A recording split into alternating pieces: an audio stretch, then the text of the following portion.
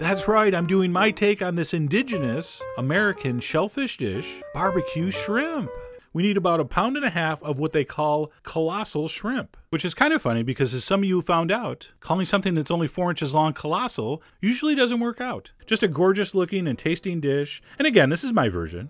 I believe the authentic version has approximately 14 times more butter. And all those big flavors just work so well together. The garlic, the rosemary, the black pepper, the spice. Just a beautiful combination. But anyway, if you're a fan of shrimp or just incredibly delicious things in general, I really hope you give this a try.